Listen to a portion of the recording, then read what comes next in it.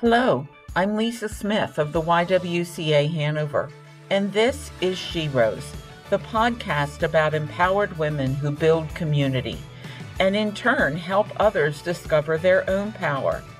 I've been interviewing women throughout the area who others view as their Sheroes, women that they look up to for a variety of reasons, because of their accomplishments, because of the help they provide for other people, and often because they are so inspirational. This episode of Sheroes features Amanda Bonnet, co-founder and executive director of Hanover Area Diversity Alliance, a local grassroots organization which grew from discussions held a number of years ago when racial tensions were on violent display in Charlottesville, Virginia. Amanda, as well as several other local residents, had gathered to talk about the horrors they saw witnessed on TV coming from Charlottesville. Several great ideas came from those discussions, which coalesced into the Hanover Area Diversity Alliance. Amanda and the 5-member Diversity Alliance board hit the ground running, holding the area's first diversity festival in 2018. Kept going, and here we are today. We have the Juneteenth Jubilee in June. We have the Diversity Festival. We have free English classes. We're still doing some speaker events, and we've come so far since then. It's just amazing. I asked Amanda to talk about some of the things that she's most proud of Hanover Area Diversity Alliance, some of the things that she feels were the most critical that they've accomplished over the years. That's a really difficult question. Yeah. We've done a lot of things, but it really is between the education and the advocacy, and they really go hand in hand. Mm-hmm. So trying to educate people about other cultures or other people who may not be like them, is definitely important. And it's also probably the most difficult part of what we do. Mm-hmm. Because in a lot of cases, you're trying to change a mindset that has been around for years, and you're working against a fear, because a lot of the people who are holding these prejudices are actually fearful, and that's the most difficult part to get through, to make them understand that you don't need to be afraid of other people or, other people who are not like you. And they're going to say, I'm not afraid. But underneath it all, that's really what is going on when you dig down deep. As far as being the most proud of anything, it would probably be our advocacy work. Working with other groups, trying to help people stand up against the discrimination and the bias that is going on out there. There are several things going on right now in our society, in the schools, just in general. There's a lot of attitudes and things going on that have really kind of come out from under the rocks, as certain figures and everything have been showing their views. It seems like a lot of other people they think they're safe, coming out and showing these attitudes. And I'm kind of glad that really all this has come out from under the surface, because if it stays under the surface, you can't heal it. It's hard to fight something you don't see. Right. And it, it's hiding there, and it's like a wound, if you have a wound and, it's festering underneath, if you don't open that wound and let that poison out, that wound isn't going to heal. It's just going to eat away from the inside. Mm-hmm. And, you need to let that out, as nasty as it is, so that you can work against that and you can advocate for people that need it, help them get services that they need, help them stand up for themselves when someone does show a hateful attitude toward them, help them show and share their stories. I asked Amanda what the biggest goal was she had yet for the Hanover Area Diversity Alliance. This is what she said. Our biggest goal would be to change some hearts and minds in our community, to eradicate the bias, the discrimination that is here.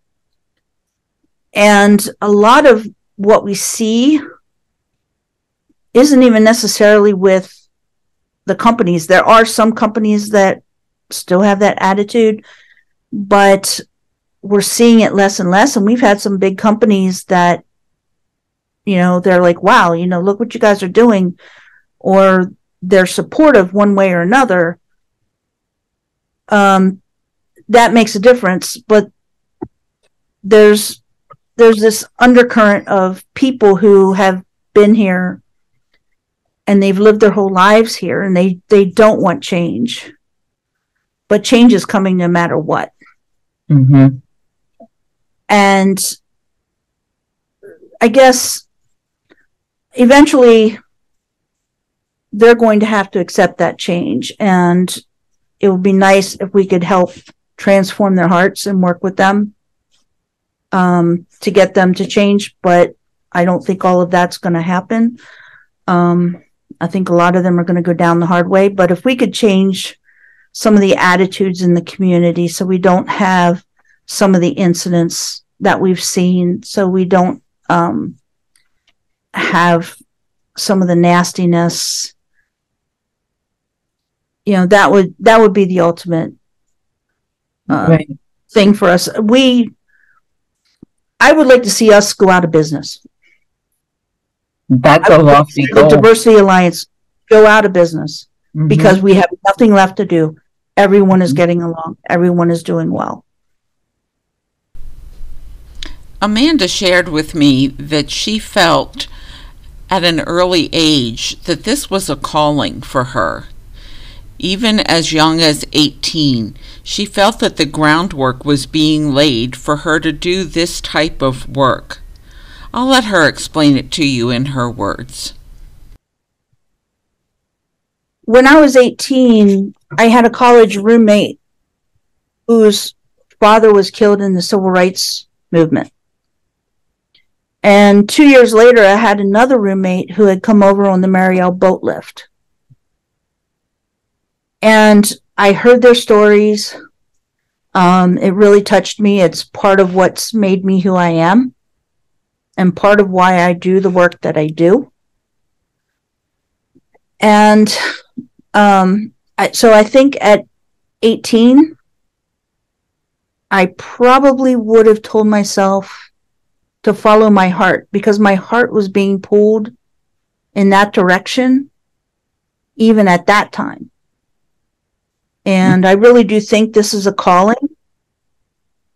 But I was busy with my career. I was busy doing other things. And so now I kind of wish I had started this sooner. Mm-hmm. So I would say follow that calling. Mm-hmm. But the 18-year-old Amanda knew then which direction. That's amazing. That groundwork was being laid right then. Yes, it was. Mm-hmm. I am a person of faith. And one of the things I can see as I look back is there are several different situations that have built me into who I am. And for myself, I believe that I was being prepared to do what I do. Because I do see this as a calling. Yeah.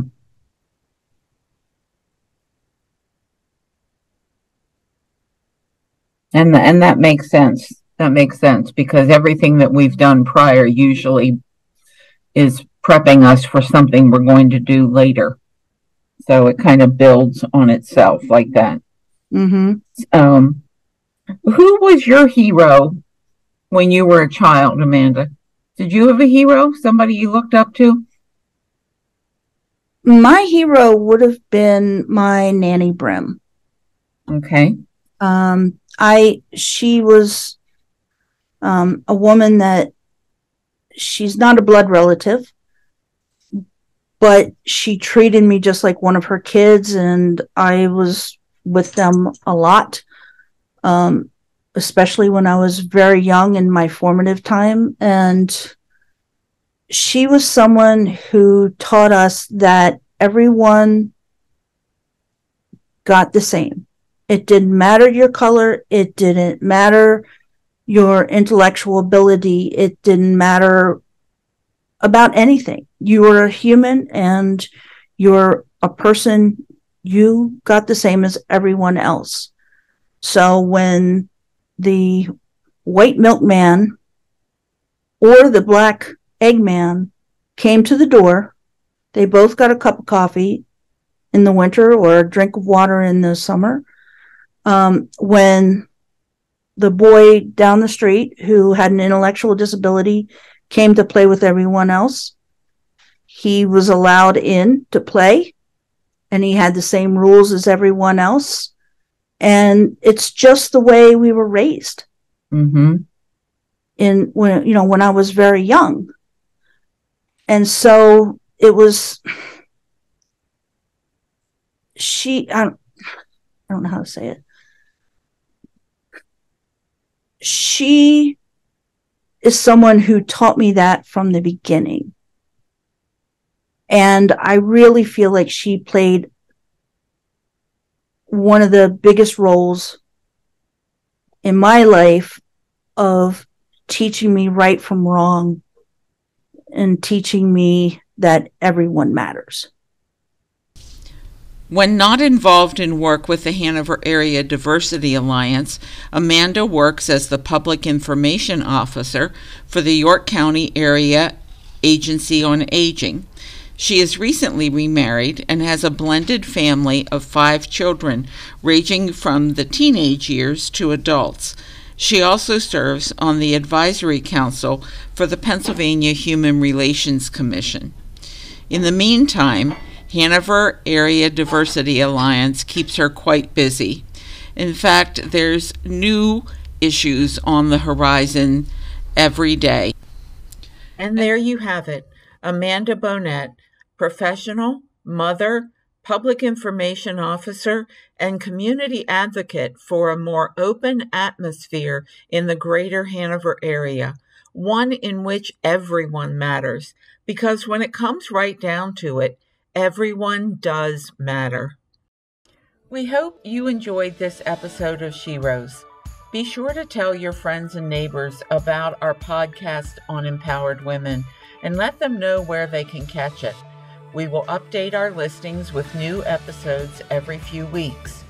If you would like to suggest someone to be highlighted as a Shero, please see the link at our website, ywcahanover.org. And remember, any of us can be a Shero. There is no limit to what we as women can accomplish. This is Lisa Smith of Sheroes, signing off for YWCA Hanover.